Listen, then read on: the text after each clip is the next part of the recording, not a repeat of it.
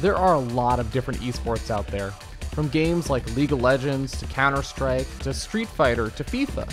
But there is something commonplace in the culture of Starcraft that is practically non-existent in any other major esports title. You almost always choose to surrender.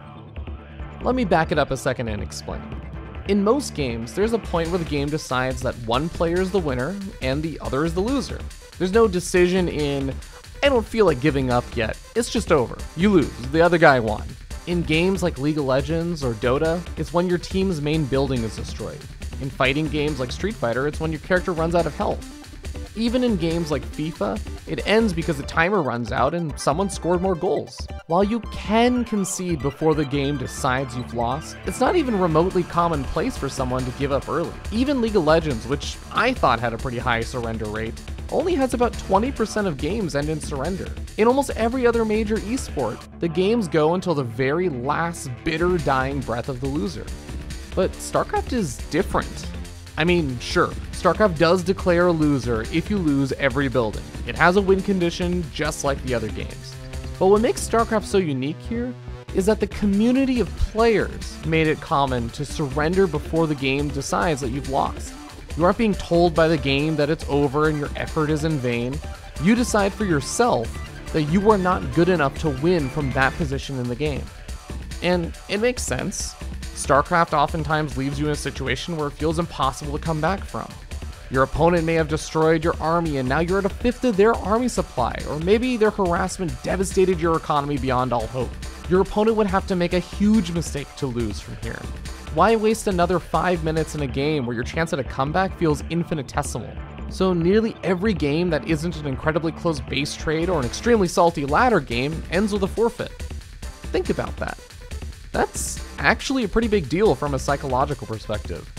Nearly every game, the loser has to come to terms with the fact that they have no more hope left. There's no more miracle plays that can save them. They just give up, they surrender.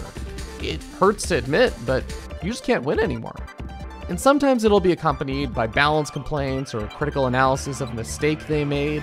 But I think it really adds a bit of pain to every loss because you had to be the one to admit it, not the game. It's a tough part of Starcraft that's pretty cemented into the culture of a 20-year-old game, but lately I've been wondering if people take it too far. Starcraft is a game about trying to play as perfectly as possible, but knowing that's ultimately humanly impossible, and that mistakes will happen. And yet, people so often forget to apply that same logic to their opponents. One of the most memorable players that was known for calling it quits too early was Idra. He had famous incidents where he was in games that he was actually ahead in, but would forfeit because he misread the game or didn't know about a massive mistake his opponent had made. These kinds of situations happen at the highest level of Starcraft, and throws of magnificent proportions still happen almost every day at the top level of competitive play. I think people often neglect the impact they have on a game when they're behind. Unlike some games such as bowling, where you're in separate lanes and never directly influence each other, Starcraft is a game where you can force mistakes out of your opponent. You don't have to sit there with your fingers crossed praying that your opponent throws a gutter ball. You can go actively tax their attention, their micro, their understanding of strategy, and force mistakes that allow you to come back. There are so many mechanics that allow you to capitalize on mistakes, from creative tactics like burrowed banelings, to clever Widowmine placements, to surprise High Templar flanks, and multi-pronged harassment. If you made a mistake big enough to get that far behind against an opponent of your skill level, then they're capable of making just as big of a mistake. In a lot of traditional sports, there's a term for someone that has an exceptional amount of resolve to carry on, even in the face of certain defeat. It's grit.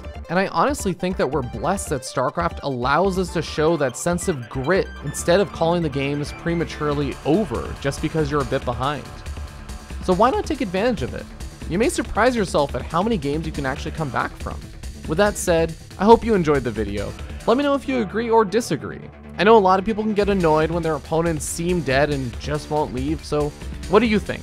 Let me know in the comments below, and until next time.